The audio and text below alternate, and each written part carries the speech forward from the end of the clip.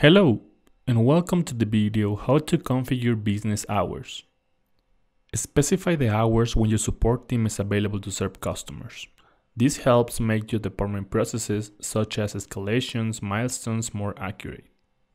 Let's go to Setup. Scroll down to Settings, expand Company Settings, and select Business Hours. Click on the New Business Hours button.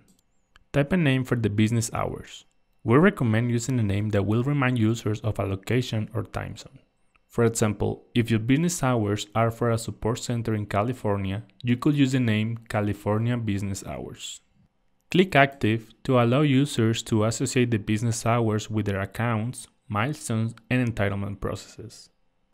Optionally, click Use these business hours as default to set the business hours as default business hours on all new records. Choose a time zone to associate with the business hours in the time zone drop-down list.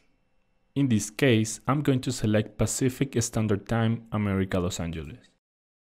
Set your business hours for each day of the week. In this example, I'm gonna set from 7 to 4. If your support team is available during the entire day, every day of the week, select the 24-hour checkbox. Leave the business hours start and end times blank and the 24-hour checkbox deselected to indicate that the support team is not available that day.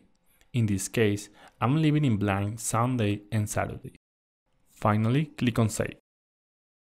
Now, once these business hours has been created, we can associate it with accounts or users. I'm gonna set these business hours to my account.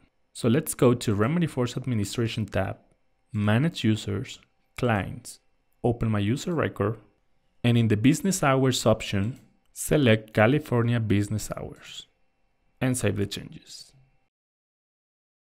This concludes the video, how to configure business hours. Thank you for watching.